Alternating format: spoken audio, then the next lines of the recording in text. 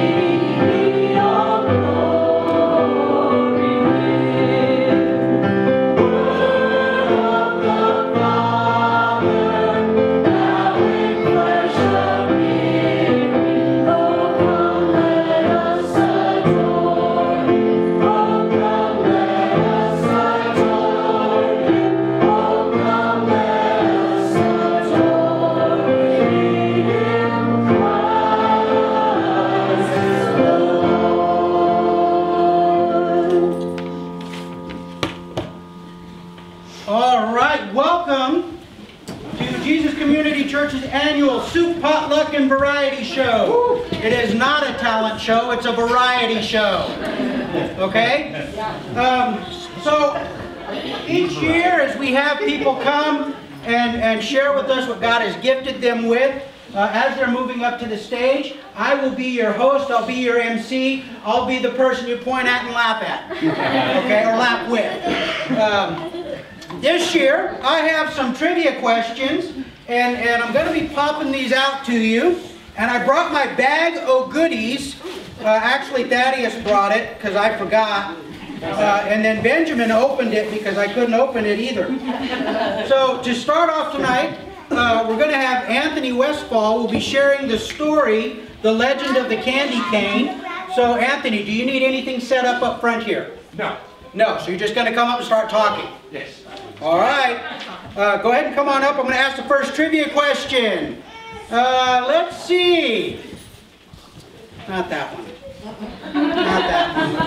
I want to. All right. Which of the two Gospels that include details about the birth of Jesus starts with the genealogy to establish Jesus as the Messiah? Wait, we got one hand. You're my son. Wait. Do you really know? Yeah. Well, he knows because he memorized it. Okay? Well, I saw Joy's hand. I was just guessing, Luke and Matthew. No. Only one started it first. Matthew. Ready? Coming at you, Joy. You were right. You were over right. You did too much right. Okay, so if you would give your attention to Anthony, please. The Legend of the Candy Cane, written by Lori Wahlberg. One dreary evening, in the depths of November, a stranger rode into town. He stopped his horse in the front of a lonely storefront. The windows were boarded, and the door was shut fast. But the man looked at it and smiled. This will do. Although the short days, gray days, and long nights of November, the man worked. The township could hear the faint pam, pam, pam of his hammer and the snish, snish, snish of his saw. They could smell the sweet, clean, new scent of lumber and the deep, oily smell of new paint. But no one knew what the man was or what he was doing. The mayor hoped he was a doctor to heal his illness. The young wives hoped he was a tailor to make them beautiful dresses. The farmers hoped he was a trader to exchange their grain for goods. But the children had the strongest, deepest wish of them all. A wish that they did not tell their parents. A deep, quiet secret. Wish that none of them said out loud. No one spoke to the man. No one asked if he needed help. They just waited and watched and wondered and wished. But one small girl watched and wondered, waited and wished longer than she could stand. And one snowy day, she knocked at the stranger's door. "Hello," she said. "My name is Lucy. Do you need help?" The man smiled warmly and nodded. Then he opened the door. Lucy stepped in.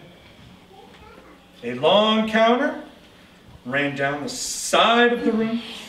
Bare shelves filled the other side. In the back were dozens and dozens of barrels and crates. "Could you help me unpack?" the man asked. Lucy's heart sank at the sight of all the boxes. What if they were only barrels of nails and bags of flour? But she removed her dripping boots, hung her coat on a peg. On stocking feet, she crossed the rough wooden floor and knelt beside a crate. "Please open it," the man urged. Slowly, Lucy put her hand into the box and pulled out an object wrapped in tissue. Round and heavy, it almost slipped through her fingers. Lucy trembled as she unwrapped it. It was a glass jar. Lucy gave the man a puzzled look. "Go on," his nod said. So she unpacked another glass jar and another, until she was completely surrounded by jars of all shapes and sizes. Tall and thin, round and squat, jars with lids and jars without. "Now," the man said, "for something to put inside," and he pulled over a huge crate stamped with a strange word, "confections." As Lucy unpacked, her eyes lit up. It was candy, her favorite candy, gumdrops.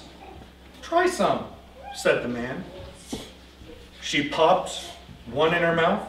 She could hardly unwrap fast enough. Peppermint sticks, taffy, lollipops, oh, and chewing gum. Wide-eyed, she looked at the man. "We wished," she said.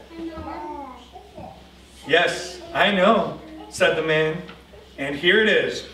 Welcome to Sonneman's Candy Store. I am John Sonneman." Soon, the small store was filled with candies, gleaming in their glass jars, raspberry suckers, and tiny lemon drops, brightly colored jawbreakers, and long tangles of licorice, pink and white peppermints for church, and butterscotch balls for company. Then, in the very last package, in the very last crate, there was a candy Lucy had never seen before.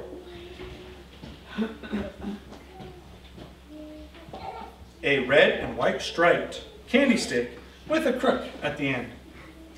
"What is this?" Lucy asked. "This," Mr. Sonneman explained, "is a candy cane. It is very special. It is a very special Christmas candy." "Why?" Lucy asked. "Well, tell me what letter you see." What letter do you guys see?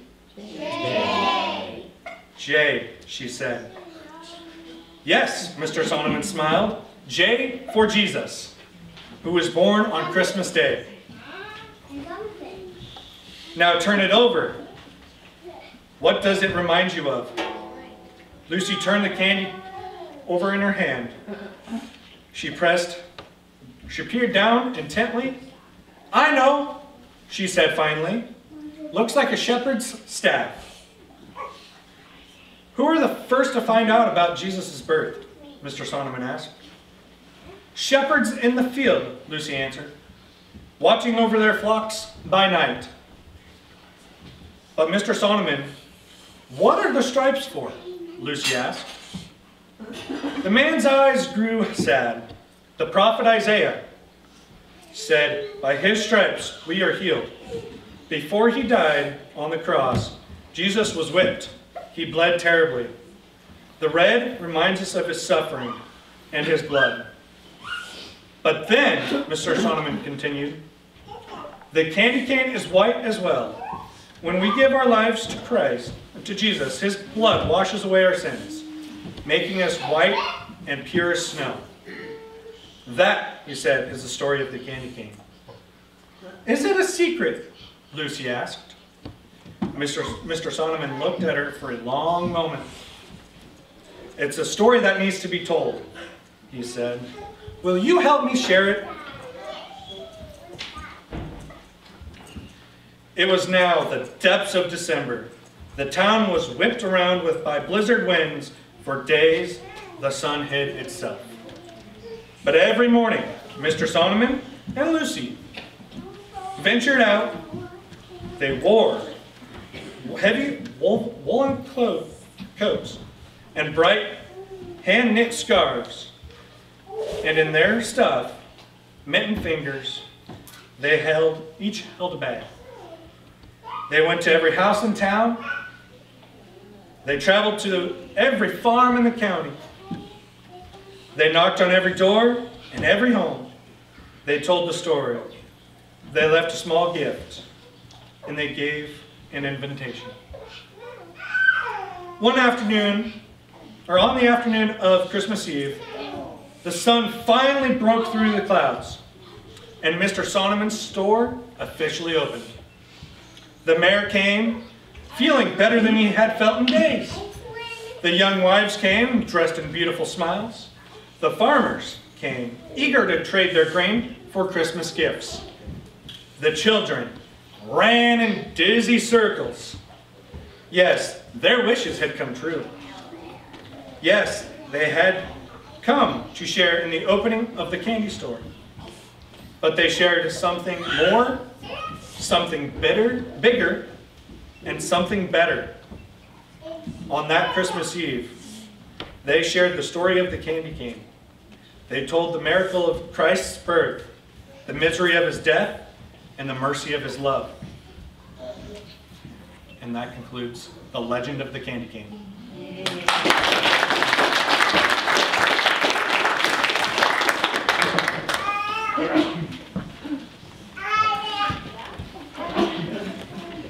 All right, so next we have Kenneth and Brian Leedy. They will be doing a saxophone-based duet, title unknown. I don't know that song. So Kenneth, where's Kenneth? Oh, there he is. He's already up here.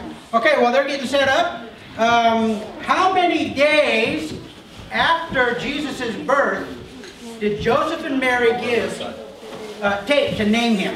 How many days from the day he was born until he was named? Come on, come on, come on. All right, Luke, I saw your... Well, oh, wait. Christopher, whose hand was up first? Okay, Sasa. 8! Wow. Chucking at you. I love you. All right. Are you guys ready? Not yet. Okay, I'll do another one. Of the four Gospels, Matthew, Mark, Luke, and John, which one does not say anything about his birth? Wow, I saw his hand. Okay, Decky, which one? Matthew, Mark, Luke, or John? Wow. Nice job. I don't know whose kid these are. Wow. Awesome. I got more candy than I got questions, so don't sweat it. All right. Ready? Not ready? No.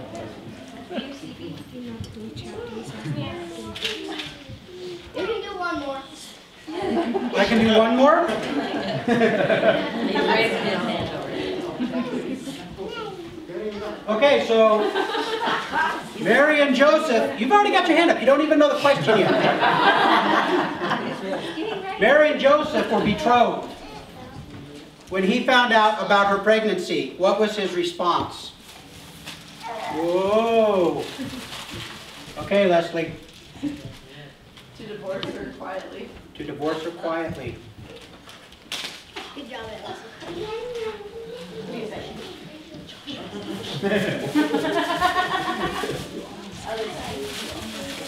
All right, give that one to her. All right, are you guys ready? Yes. Okay, does the song actually have a title, or are you just winging it? It's Jingle Bells. Okay, Jingle Bells. Ready?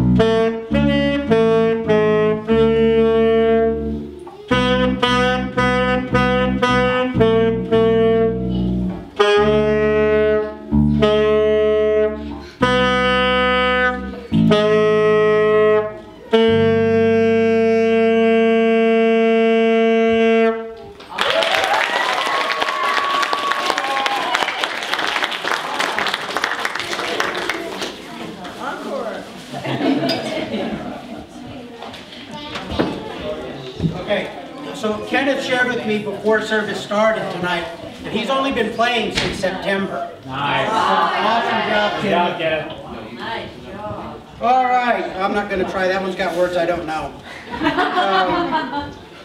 Okay, this is for the adults, although if a kid gets it, you get 2 candies. But I think this will be more of a question for the adults. To whom did Luke address his gospel? Oh, I saw Christopher's hand first. You guys are slow. Wait a minute, you're already eating something. What?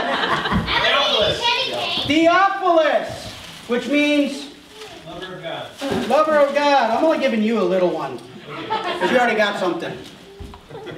Wait, still Good job, Dad. You throw candy at him, he catches it. You throw anything else, he'll drop it. All right, so next we have Luke coming up for story time with Luke. I gotta tell you, I'm a little nervous. Only expected after last. Yeah, well, I was planning to play first this time. last year he talked about sinking Christmas trees in the pond. This year there's nothing happening to deer or anything, right? Okay, all right. What about reindeer? Do I do one of these or not? Can you guys hear me? Or... Grab one. Grab the yellow one. That's a cord. Or the red one? Or the blue one? Just grab it. The other yellow. Hello? Oh, look at that. So yeah, I guess they had me going earlier this time so they could end on a good note. So last year I talked a lot about Christmas and the various family stories we have. And how disastrous that usually goes. But you know, this year I've been very much not in the Christmas spirit, I guess. And I'm working on it. I'm trying to get better at it. I'm sort of known as the Scrooge at work. And as James and I were talking last Thursday, apparently in like the 1600s, Massachusetts, it was illegal to celebrate Christmas. And I find myself wanting to go back to that on a daily basis. But I'm working on it. I think one of my favorite things is eggnog, so that's probably one of my, besides everything Jesus, like everything normal Christmas, we have eggnog kind of at the top of that. Apparently though, that comes from a tradition where people would burn down rich people's houses if they didn't get eggnog, but I don't like it that much. Good there. And you know, I'm trying to get into the Christmas spirit, and we had my in-laws over, and I didn't really want to try. Am I sitting too close to this thing? Scoot back to right, up against that. Turn your rump back, scoot back. Stay there. He's kind of a pacer though. Well, we have to work on it. We're working on a lot of things right now. Anyway, so... You moved. If you bring the mic up, you can turn it down. Put the mic closer to your face. That's some bars. So I'm trying to compromise. My wife loves Christmas, which is why, you know, opposites attract, I guess. So, and her folks are here, and I don't want to get a Christmas tree, but we're up in Lolo for some reason. And her brother decides to cut one down with a multi-tool, so we stuff it in the trunk and bring it back and stuff it in the cooler so it sits kind of crooked. And we're decorating it, and I'm like, we need to make this more Jesus-y. So I start hanging up little crackers on paper clips all over the house. Jesus is the bread of life. I did find out that I used to suspend crackers from the ceiling with Scotch tape and the floor decorator. But that's just me. And you know, I'm trying though. This is part, I think we should swap out all these like green branches with just crackers everywhere. And I don't know. At my job, I have people that play Christmas music constantly, and I'm wondering which committee decided which was going to be a Christmas song. There's only like 30 of them, and like maybe a fifth of them have anything to do with Jesus, and the rest I'm just trying to figure out. Like I kind of dismissed everything about snow, because that's a Thanksgiving song, and in this country that's at least a January song. It doesn't make any sense why if you talk about snow and not Christmas, it's a Christmas song. But I digress. I've decided to try and figure out how other Christmas songs can still be about Christmas. And I decided that 12 Days of Christmas, it's not about Jesus, but it's still a Christmas song, because it's about a different biblical figure. And I'll see if you guys can figure it out. It's about Nebuchadnezzar.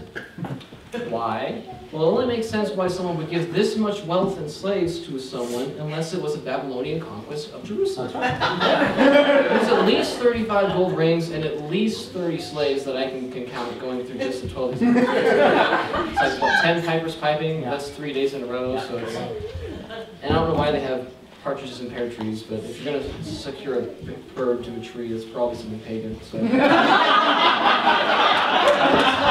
That's live birds, crackers, and Pepsi and then Frosty the Snowman. Let's see if you guys can figure out who that's about.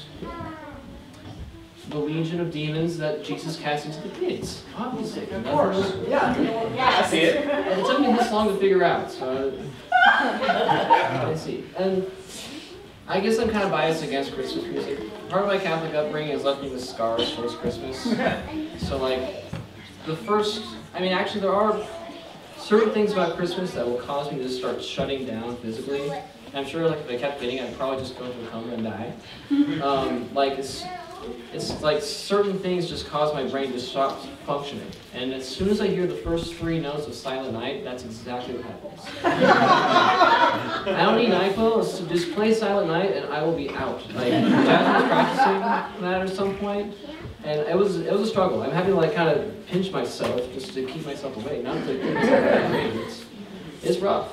It's rough. But as well, I'm wondering too, who came up with that song?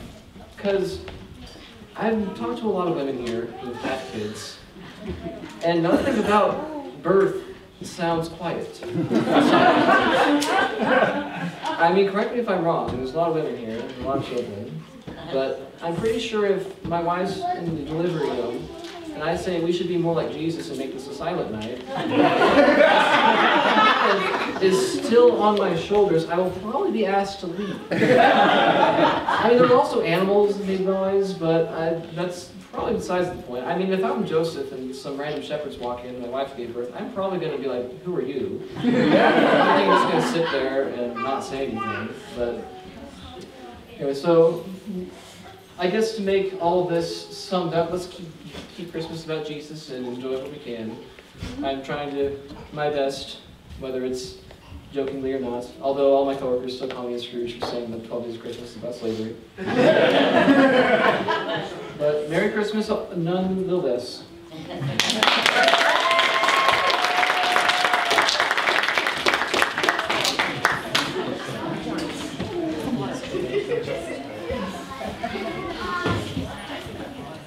All right, bonus question. Who knows why the 12 Days of Christmas was even a Christmas song?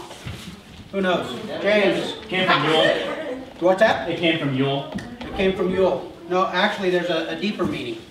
Okay, does anybody know why the 12 Days of Christmas? The 12 Days of Christmas was actually birthed out of the struggle between the Protestant Church and the Catholic Church. And for a time, whichever one was in power prevented the other from being able to worship as they wanted to worship. And so the 12 Days of Christmas, each of those days was a symbol of something to do with the church, with Christianity. The partridge in the pear tree was Jesus on the cross.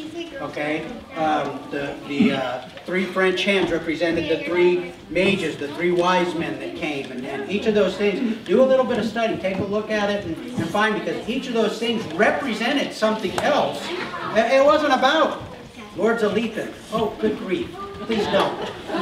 Okay, but each of those had a meaning, and so this whole song was a code that enabled them to share their faith and fellowship with one another in a way that wouldn't get them in trouble. So nobody got that one, so this one's going in my pocket. All right. So next we have. Don't they look beautiful? Yes. So cute. So cute. All right. So this is our children's choir, and Jasmine has organized this and put this together, and Luke has slept through most of the practices, and so Angie is accompanying them on the keyboard. So Jasmine, this is yours.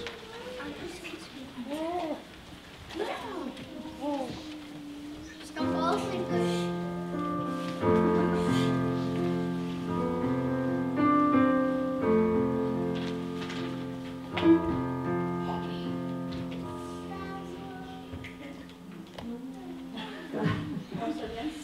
Yeah, just.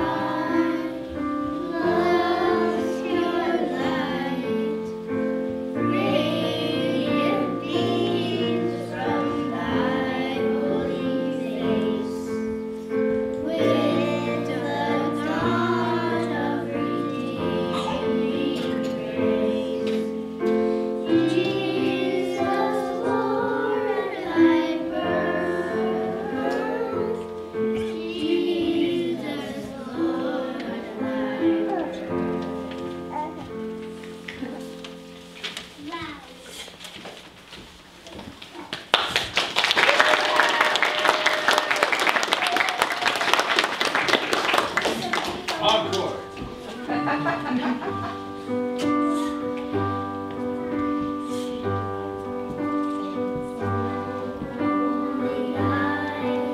The stars are brightly shining.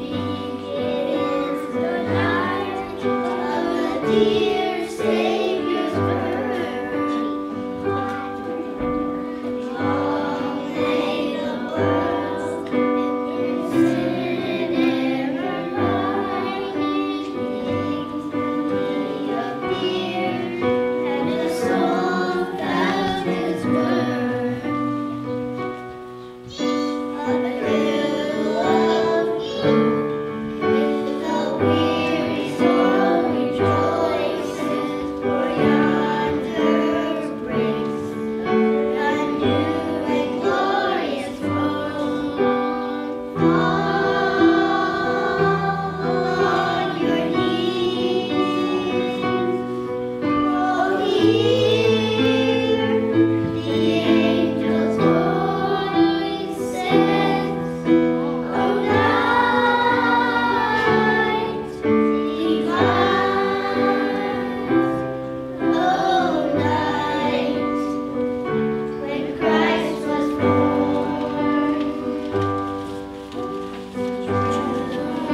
He taught us to love one another, His law, His love, and His gospel, His peace. Chains shall He break, for the slave is our brother, and in His name all oppression shall cease. Streams of joy and grateful chorus praise we, let all within us praise His holy name. Fall on your knees, oh, hear the angel's voice says, "O night divine, O night when Christ was born. O night divine,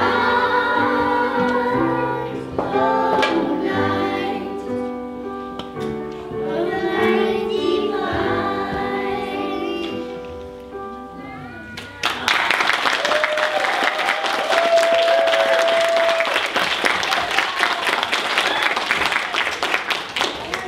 There you are. You're sitting in the It's a bucket.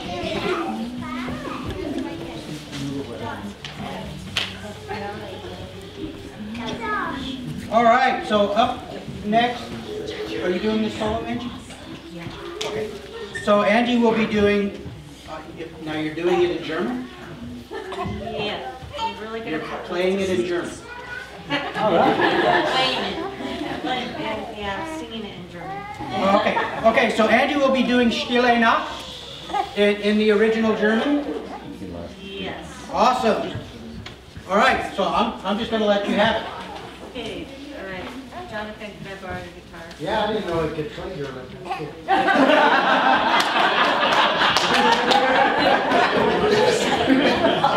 She'll show you. Do you plug this in? John, do you plug it in? Jonathan, do you plug this in? Oh, go plug it in. Yeah, I can plug it in.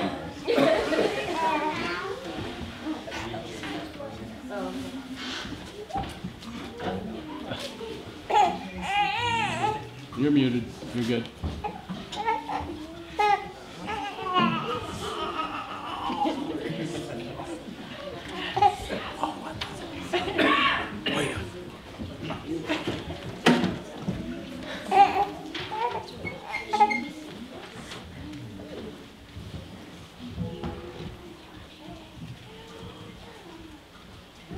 So I forgot to refresh myself on the story of this, but I know that Silent Night was originally was from in Austria, in a church where their organ broke down.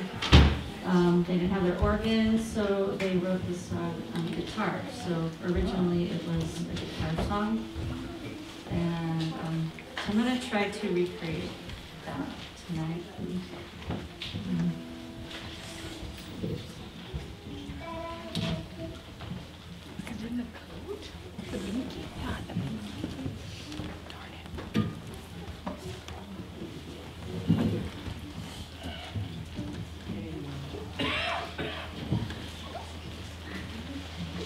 Too many talk people here.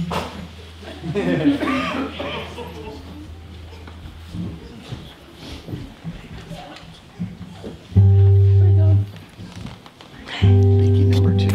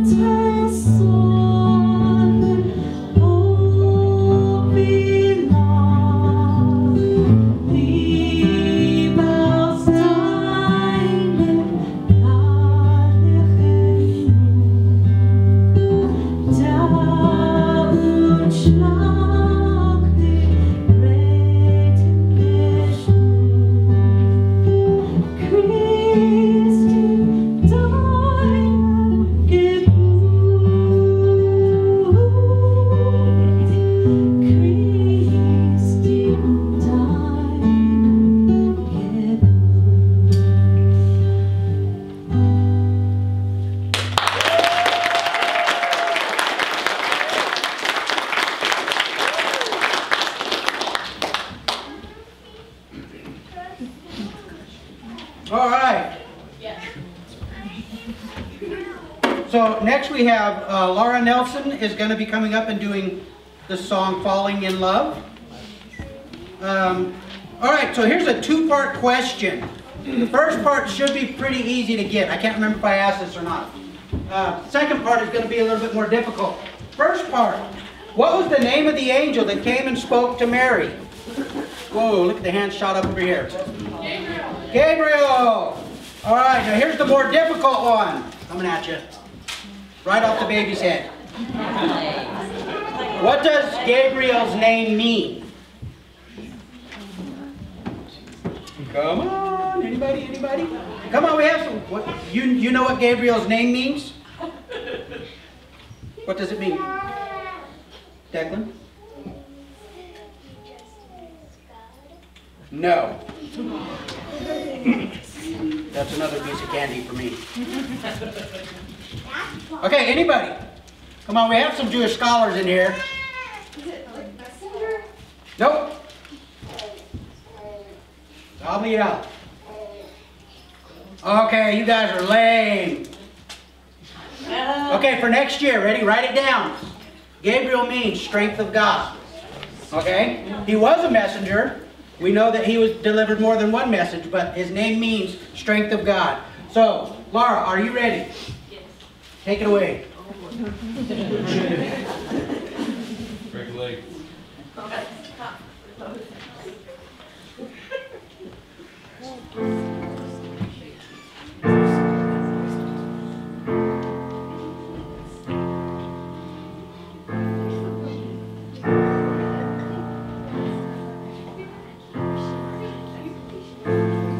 So much beauty to discover.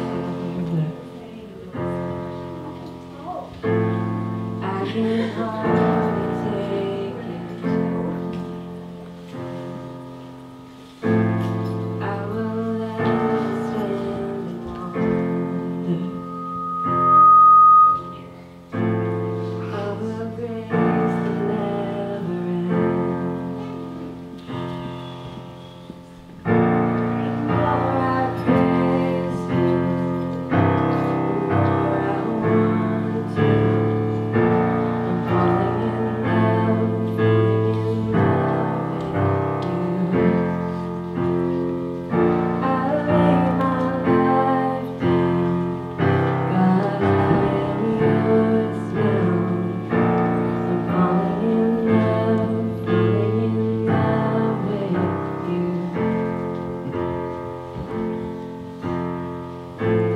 We have barely scratched the surface of your death-defying love. Every breath I have is worth it. 1,000 songs are not enough. The more I praise you, the more I want to. I'm falling in love with you.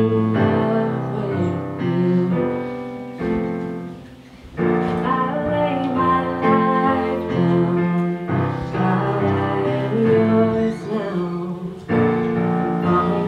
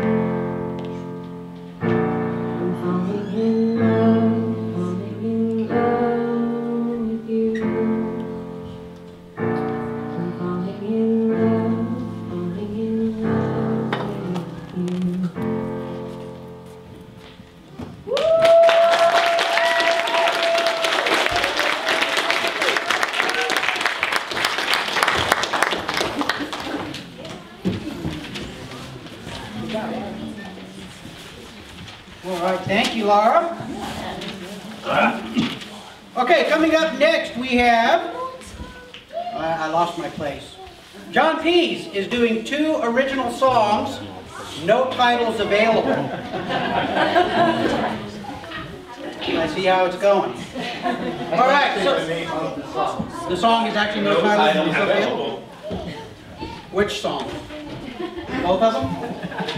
Okay. All right. Okay, here's a question for you, a trivia question. What animals does the Bible say were present at Jesus' birth? Cow, you sir. I believe it was. It just left your mind. Sheep. Wrong. A mule. A mule. Wrong. Bat. Huh? Well, that's kind of a trick answer. Because, yeah, he was the lamb, but I'm not going to give that to her. Although I will give her candy. Pass it back to Pat, please. All right. Camels? No! Actually, Scripture does not mention any animals being born or being there when Jesus was born. It says that he was in a stable, but it doesn't say that there were any animals there. Were there animals there? I don't know. I don't know. It's irrelevant. It doesn't matter. No. Okay, so are you ready, sir? I think so, yeah. All right, here we go. Scooch.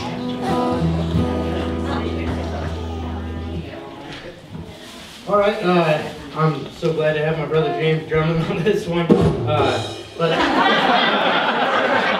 pretty much got me following all the good people. This is a new song I wrote called "Break the Silence." This song the Lord had brought into me. I actually had a children's show on my television that had an ad came on, and my son Jackson, being as awesome as he is, came out and said, "Dad, there is a guy saying bad stuff on TV." And I came back in, and there was a commercial in the middle of a pretty popular kids show, and sure enough, the ad was something so horrible that I myself wouldn't have probably watched it in my bad days. So it had disgusted me, and I realized that, you know, we wonder sometimes why our country is going the way it is, why the world is going the way it is, and I sure don't see a lot of men of God standing up, though, and getting loud about what we believe. So that's a lot of what this song is.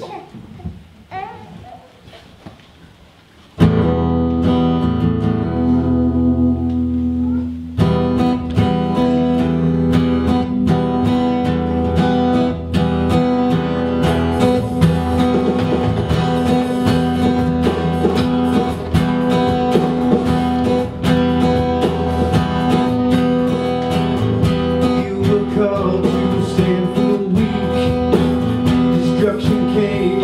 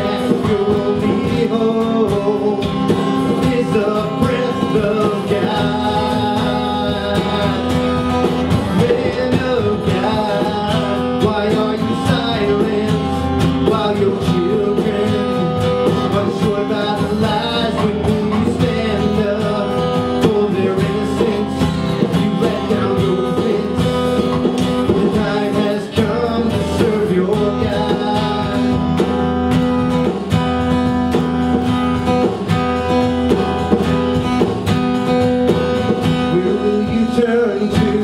The Lord has called you. It's time to make the choice. He is beside you. He goes before you. Your strength comes from the Lord.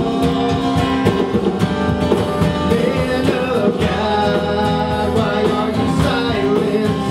While your children are destroyed by the lies, when will you stand up for their innocence? You let down your fence, but the time has come to serve your God.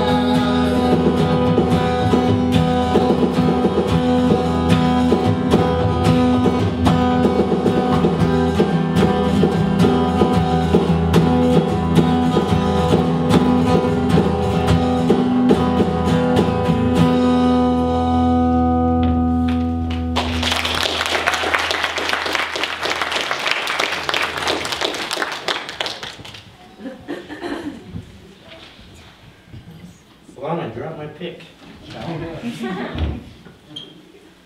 I'll tell you, I'm so glad this church is so easy going. I wouldn't fit in anywhere else.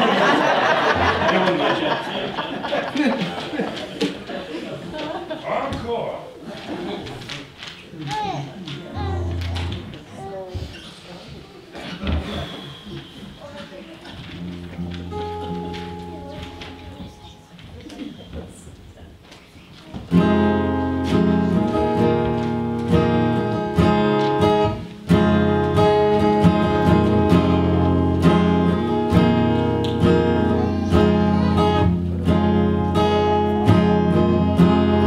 Everything is torn and broken. The fall of man has taken place. I violated every word you have spoken,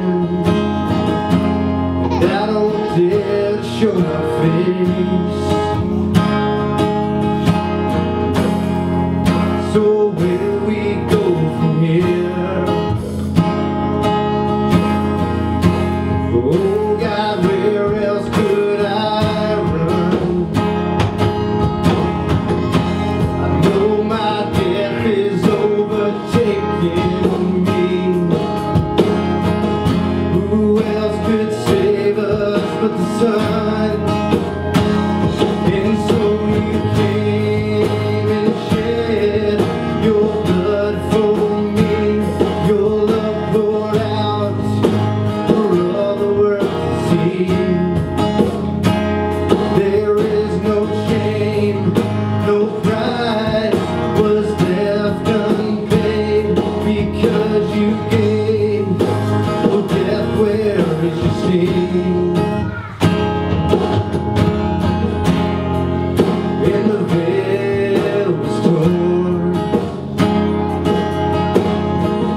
so man could be restored. Well, I'll leave my past behind. No condemnation for those in Christ, because you came and shed your blood for me, your love poured out for all the world to see. There is no shame, no price was left unpaid, because you gave. Oh death, where is your sting? Who the Son sets free is free indeed, because you gave.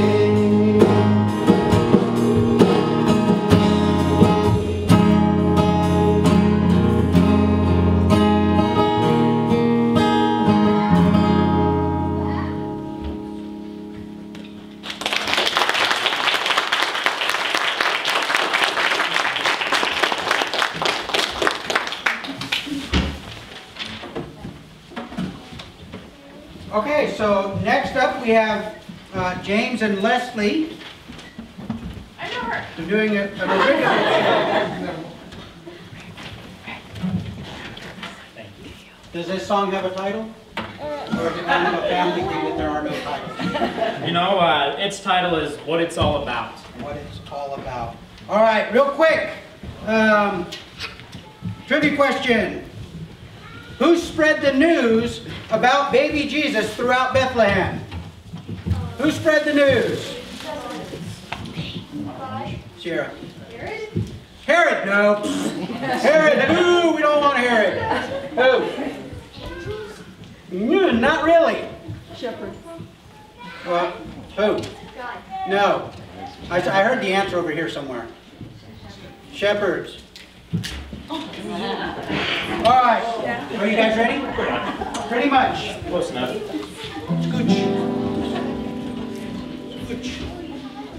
So this is a song, it's a disciple's prayer, and he's praying to God about what he wants Christmas to be about. Because I think we just don't take the time to ask. Have we ever asked God what he wants Christmas to be about? Or do we just take it in our own hands? So this is a prayer about it. Yes, God's response, back and forth, absolutely.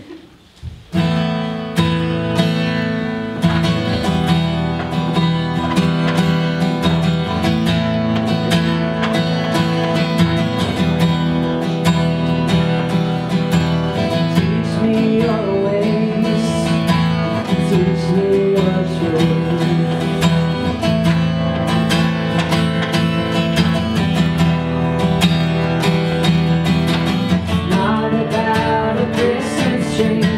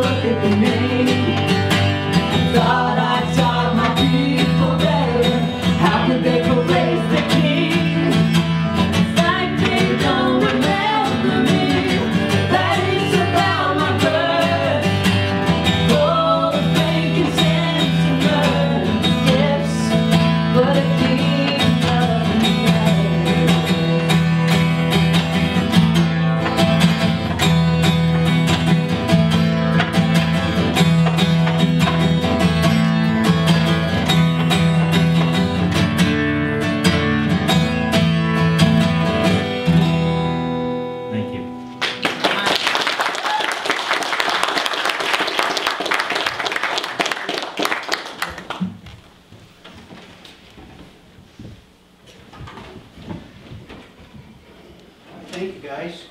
And then, you guys wrote that? Yeah. Yeah, God gave it to me about 5 minutes. 5 minutes ago? No, like in 5 minutes. Okay. Last week. All right. So next up, we have Angie doing an original song. That seems to be the theme this year. Original songs, that's great. This song is titled Now Known by Us. Trivia question, according to the Gospel of Luke, why did Joseph have to go to Bethlehem? Ooh, okay, I see a hand way back here. You guys are slow. Sasa. Because he had to go with Mary. Well, yeah, he had to go with Mary. There was a hand over here that was up before yours, Joy. Census.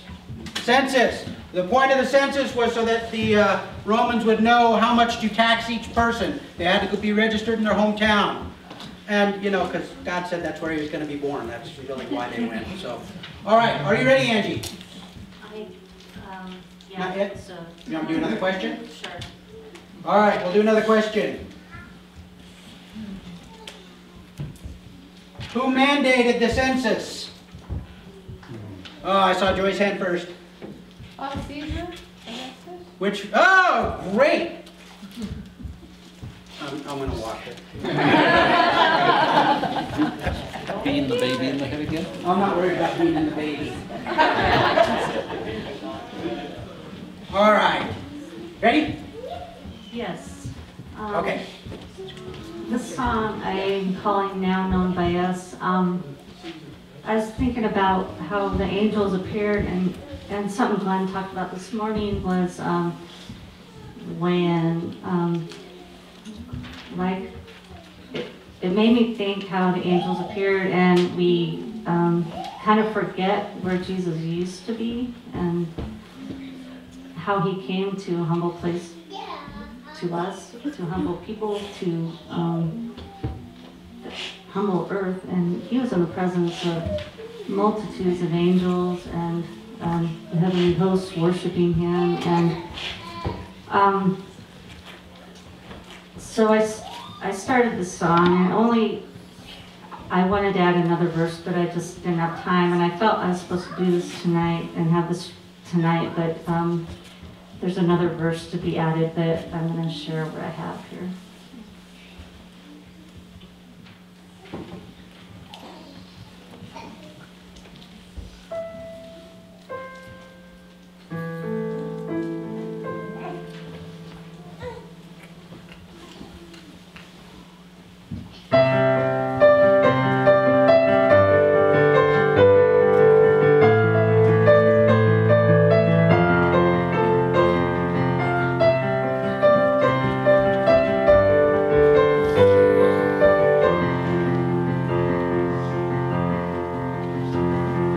Seated in heaven in all of his glory, the God of creation joined redemption's story, the mystery of heaven, the plan of the ages, the hope of redemption, revealed in his pages. The angels worship, gaze and wonder, what is man to God?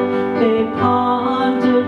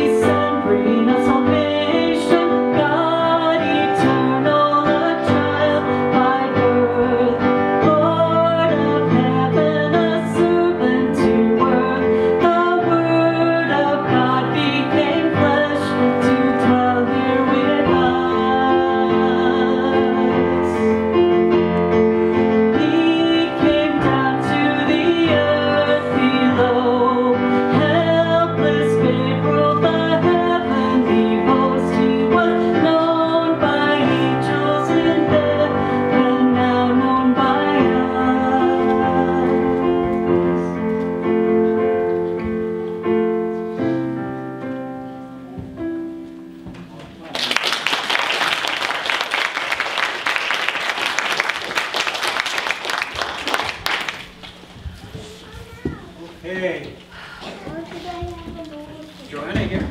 Yeah. Oh, there she is. Okay. I didn't see her come in. All right, so next we have Joanna and Angie. They're going to be doing a cello and violin duet. Joy to the World. So I'm going to give her a minute to come up and get set up, and everybody can stare at her and make her feel awkward. Feeling awkward, Joanna? Okay. Is that too tall? You need something shorter than one of those? Something shorter. Ben, would you grab one of the chairs back there? Or Satch? Oh, sorry, I didn't see you had a baby. Would one of these chairs work? Yes. Okay. Thank you. You guys know about cellists, right? Yes, we have a pretty bad reputation. They're kind of like the drummers, you know. All right. Who was governor in Syria when Jesus was born? Whoa! Don't just shout it out. I'm keeping this one. But your brother had his hand up first. Quirinius, yeah, what he said. What he said. Okay, so you already got candy and you're diabetic, so you don't get any more. What? I've yet to become a diabetic. All right, you're on your way. All right, are you guys ready? Yes. Yes? Okay.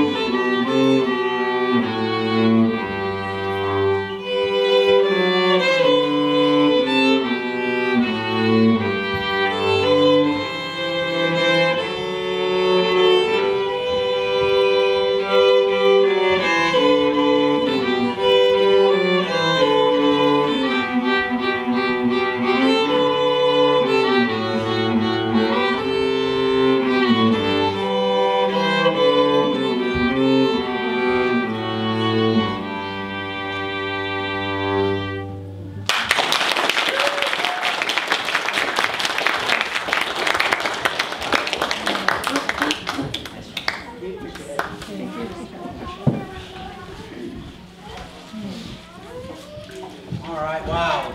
Thank you, Joanna, for sharing it, Angie. Yeah, thank you. All right, so next we have Pete. All right, here's Pete. He's going to be doing a song with the guitar. What child is this? Okay, so here's your trivia question.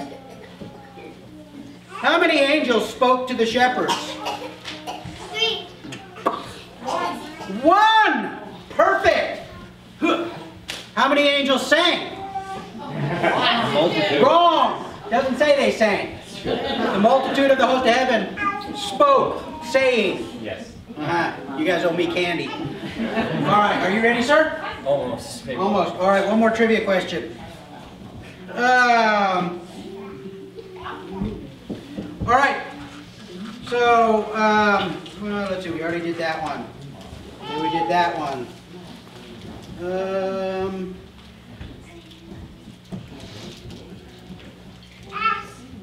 What was the first thing the angel said to the shepherds? Oh, wait. I got a hand here. Do you know Jackson? What did he say?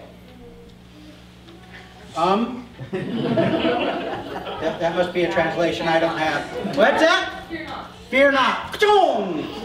All right. Are you ready, sir? All right. Pete, take it away. Awesome. Have a nice spot.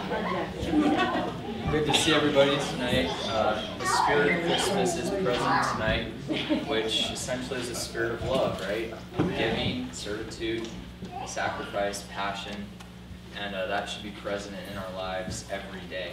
And just as our guy, I believe Luke is your name, you were talking about earlier, about kind of the vain tradition and of Christmas and how it's commercialized, and we get caught up in the greed and what I can get, right, from the holiday. But if we're children of God, every day should be Christmas, Amen. right? And we should be giving to our fellow man and showing God to others through our lives. So just felt led to share that tonight. For those of you who don't know, I'm Pete. I'm entangled with the Manels, so they're stuck with me. But anyway, I'm going to sing "What Child Is This?" This song was written by William Dix after he was struggling with a very serious illness in 1865. It was written off of the English, the melody was written off the English folk song "Greensleeves." So anyway.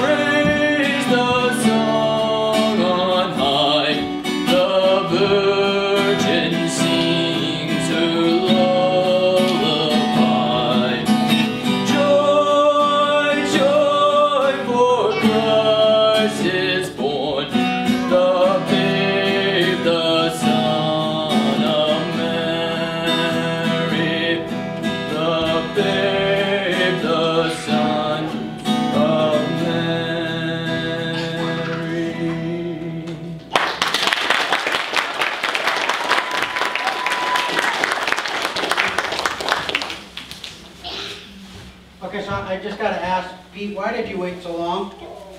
Your family's been coming up here singing for years. What took you so long? Stage shy. You did good. Wow, yes you did. Fantastic. All right, trivia. Oh, next up we have Benjamin, Brian, and Luca doing another original song. Does this have a title? No. Okay. All right. So the angel is speaking to the shepherds. What did he say would be a sign to them? I'm not even going to ask you, Jackson. Oh, come on. Somebody besides Annalisa. No. Wrong group. The virgin will give birth. And this will be a sign to you. You will... Find a babe in the manger. All right. Are you ready? You are ready. All right, here we go. So, we played the song last year, but I wanted to say a few things about it this time around.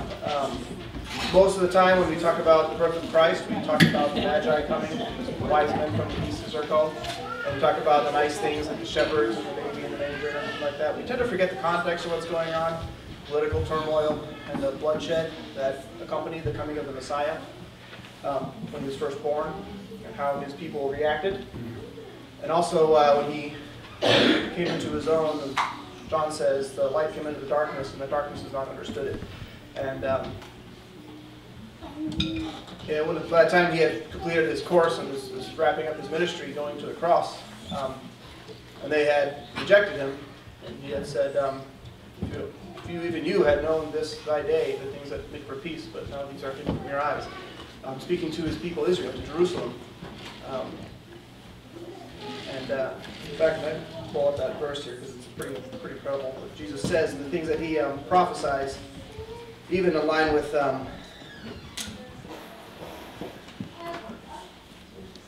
the apostles, or sorry, the prophets beforehand. Maybe I should have got this ready beforehand. So Luke 19:41 says, and when he drew near and saw the city, Jerusalem, he wept over it, saying, would that you, even you, had known on this day the things that make for peace, but now they are hidden from your eyes.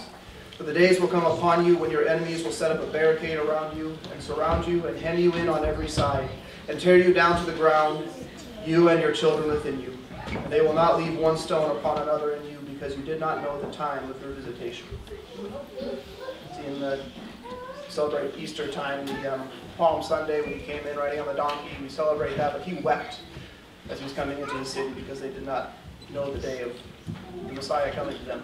And so the first half of this song is about when he was born and how they responded. And the second half is even after he had grown and accomplished all the things he did, how they responded after that and prophesied.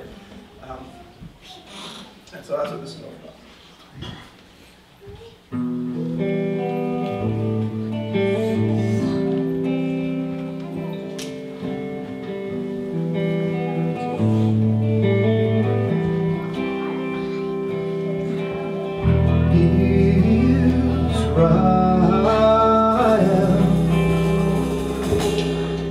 Your prophet spoke so clearly when and how and what he would be.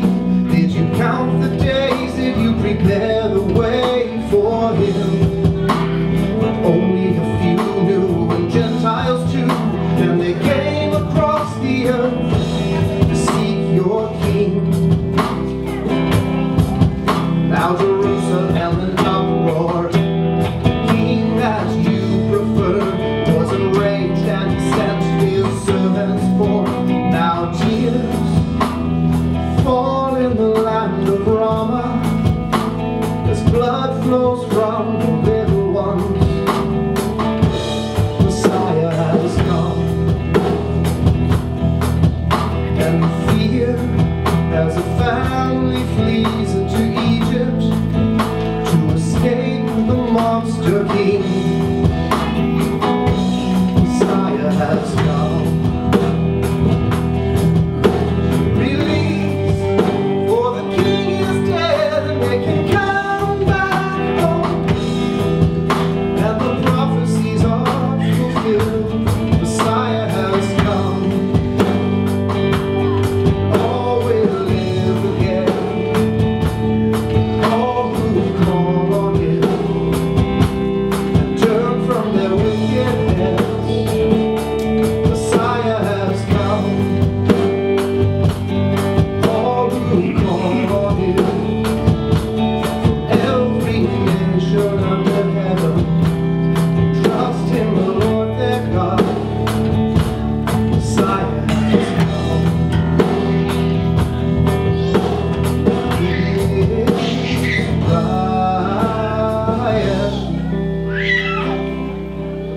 Your house is left to the desolate. How and why did it come to this, when he would have gathered you to himself like a hen? But you were not willing and you turned aside. The Lord of all the earth, him you crucified. Now the city is surrounded.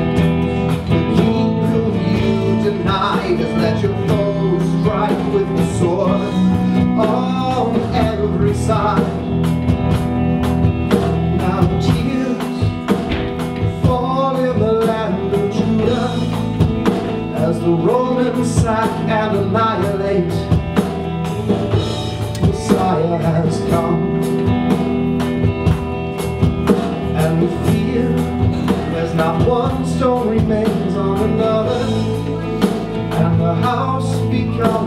Shiloh, Messiah has come. Return, for your King is alive, and now He is alive.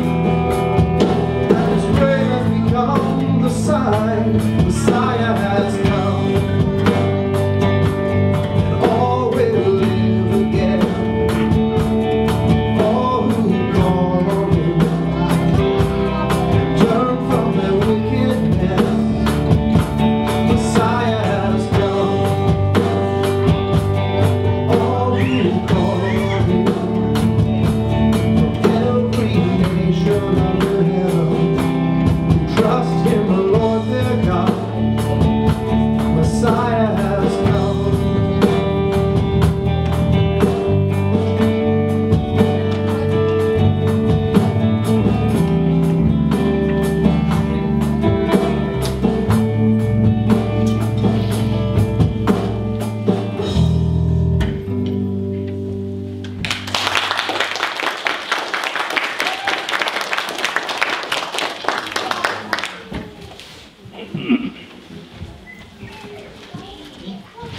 All right, so next up, this looks like the worship team. Is this the worship team?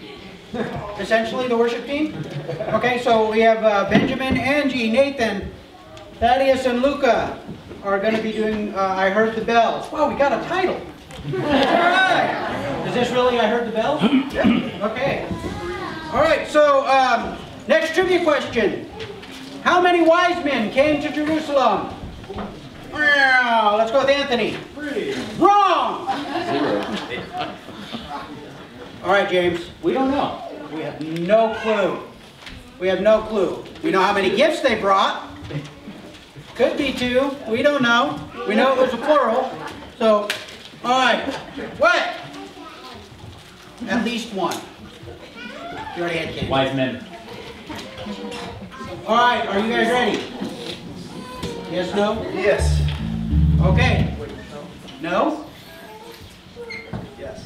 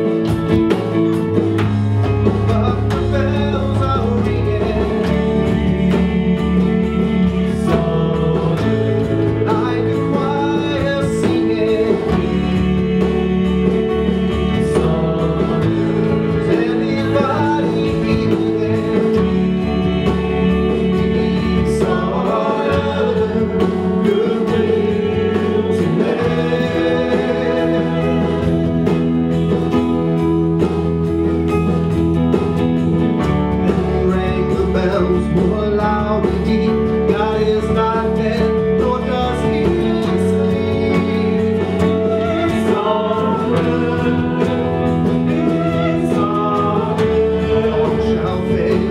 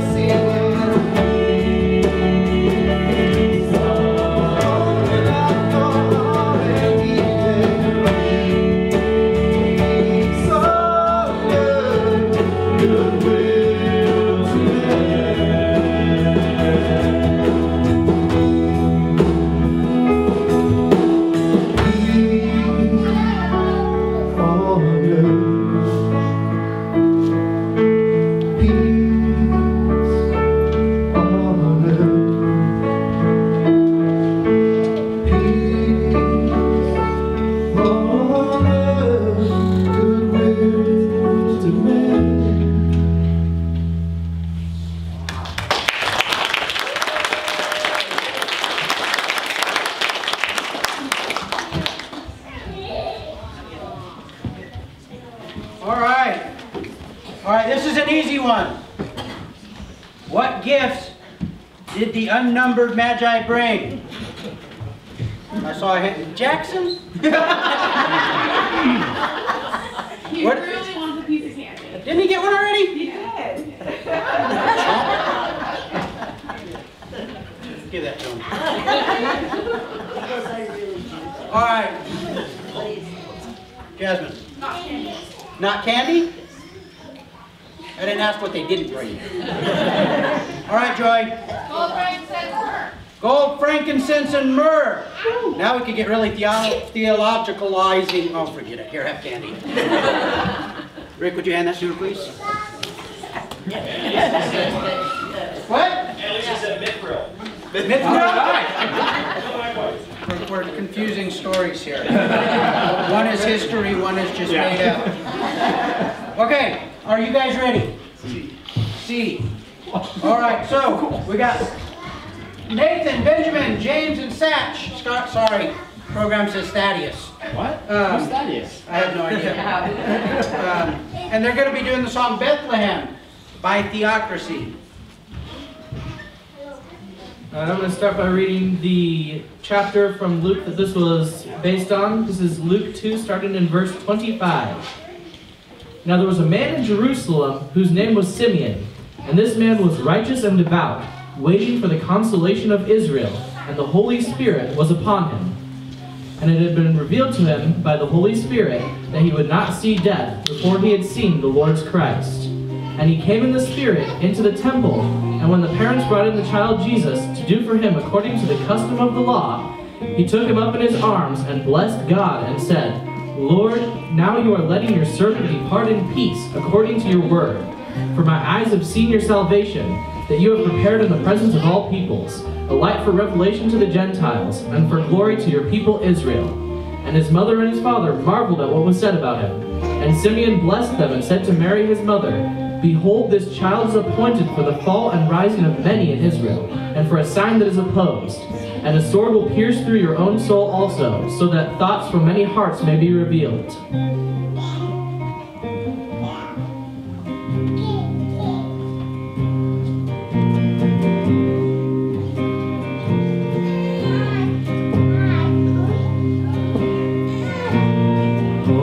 I've waited and watched through the eyes of faith to see the consolation of Israel.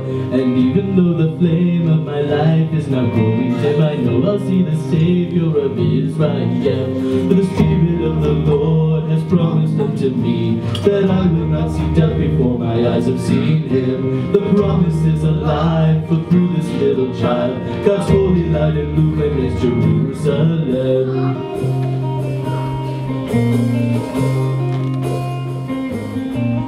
This child will cause the falling and rising of many souls, a sign for all the people of Israel. This child will be the way and the life unto every soul, to every generation shall the Gentiles tell. For the way has been prepared in the sight of every man. The Son of God himself is born in Bethlehem, and sacrifice is made in the temple on this day. Redemption reaches far beyond Jerusalem. Bethlehem, your star burns bright tonight. For my eyes have seen the glory of salvation's holy light. As this little child come to redeem us all, to save us from the fall, redemption is in sight. Behold, the sun shines bright.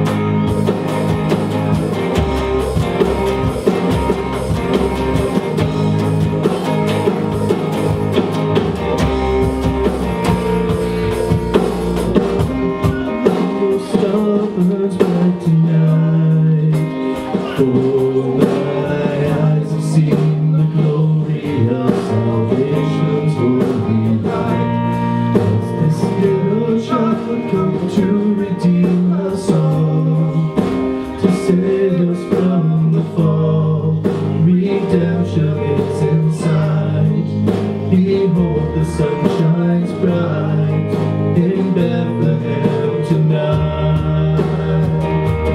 Oh, Bethlehem, your star burns bright tonight. For my eyes have seen the glory of salvation's holy light, as this little child comes to redeem us all, to save us from the fall. Redemption is in sight. Behold, the sun shines bright in Bethlehem tonight. Oh, Bethlehem, your star burns bright tonight. For my eyes have seen the glory of salvation's holy light, as this little child comes to redeem us all, to save us from the fall. Redemption is in sight. Behold, the sun shines bright in Bethlehem tonight. Bethlehem, your star burns bright tonight.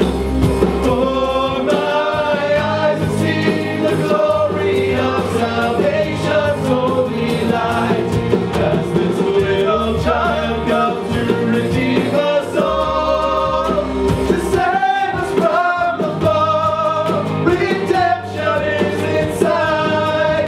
Behold, the sun shines bright in Bethlehem tonight.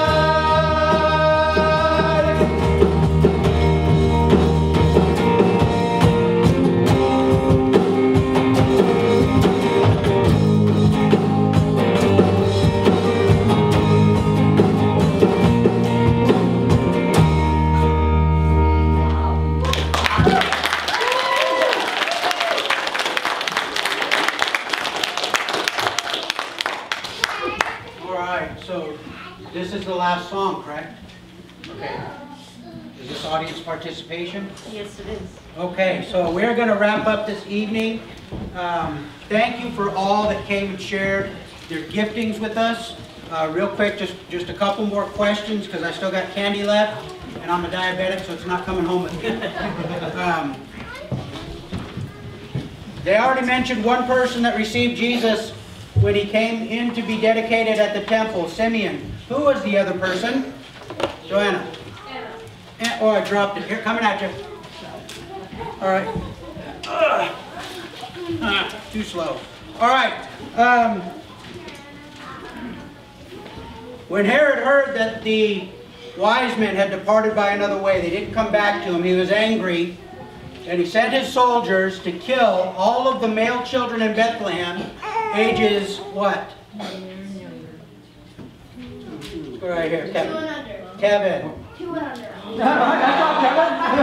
Hand that to Kevin, please. And this is for you because you did get it right. All right. There's one other one. Okay. So an angel appeared to Joseph, told him what was coming, told him to relocate. Where did he tell him to relocate to? Oh, right here. Sierra was quick. Egypt. All right. All right. One last one. One last trivia question. All right. Actually, if you get this one right, I'm just going to give you a handful. All right. Ready? What is Pastor Glenn's favorite Christmas carol? No. All right, Joanna.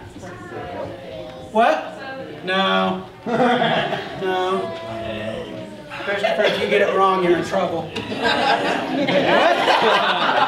Good call. Good call. Oh, Holy Night? Jingle bells. No.